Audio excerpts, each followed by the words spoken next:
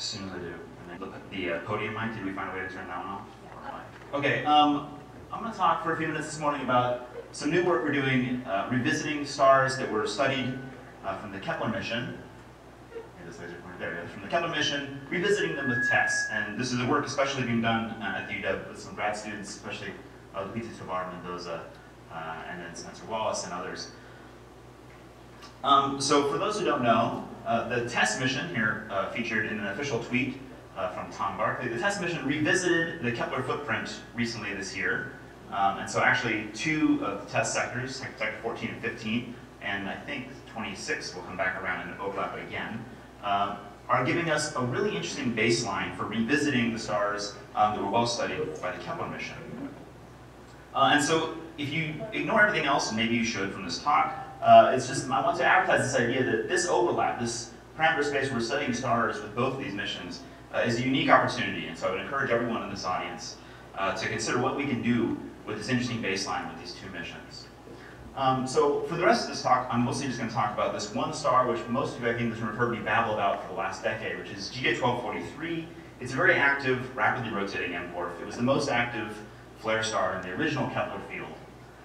We spent a long time studying it with Kepler and did lots of fun stuff with it. So here I've just stitched together the Kepler 1-minute light curve with the TESS 2-minute light curve for the same star, with of course lies in the middle that doesn't actually overlap.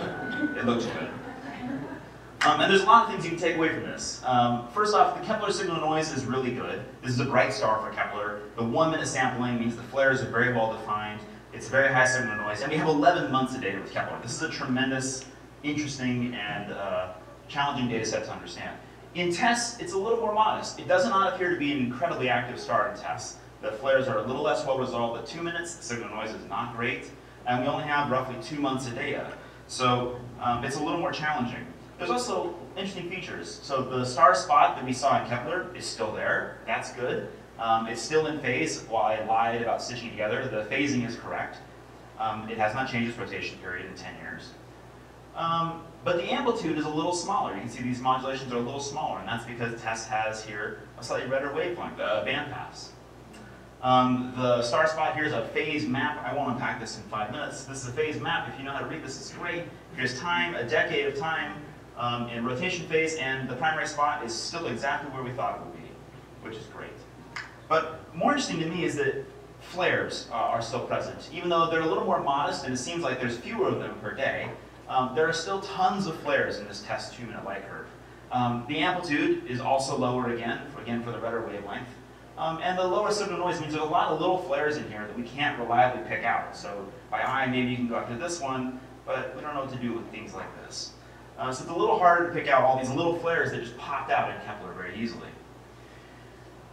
So instead we turn to a statistical distribution of the flares. Here is the sort of figure of merit for flare work, the flare frequency distribution, where we have the flare event energies on the x-axis and the cumulative number of flares from big to small on the y-axis. And what we expect to see from the sun is a power law. We expect to see that there's lots of little flares and a few big flares. And indeed, that's what we see with Kepler and TESS. We see that in Kepler, it's very nicely defined, this beautiful power law over several orders of magnitude. We have error bars. Let's see if I put the error bar. Yeah, we have error bars here that are counting statistics, so there are not very many big ones. We don't know the rate of them here. And we have very big errors here because we're at the signal noise limit of the observatory. So the errors are two-dimensional, which are a little difficult to deal with. TESS, we have worse counting statistics because we only have 2 months of data, and worse signal noise. Perfect. But the point is, these two lines essentially completely overlap, which is great. And so my takeaway from this is, this diagram is extremely boring, and that's interesting. That means that after 10 years observing the star, the flare rate, or the cumulative distribution, or however you want to quantify this, the specific number of flares per day at a given energy, has not changed. We don't think it should have changed. This is a very active, young, fully saturated M-dwarf. But this opens an opportunity. 10 years of observation that we can do this opens an opportunity. We can look for these changes in flare rate. Okay, the most active star didn't change. Maybe that's expected. The more modestly active stars may have changed. On the sun, here's the same kind of flare frequency distribution for the sun. We see almost an order of magnitude variation in the flare rate on the sun between active maximum and active minimum. And there are other metrics for this as well. And so this kind of activity cycle behavior is now available to us, I think, on a decade timescale. And with TESS alone, if TESS lives up to our expectations of living for possibly decades and operating, we can go after these flare rates seasonally or annually and look for slow variations. So we can look for slow variations in this flare frequency distribution across activity cycles. And in fact, we even have one candidate that you can ask me about, and we have a research note on it.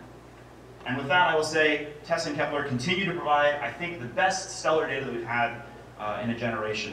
And it does exoplanet stuff, which is fine too.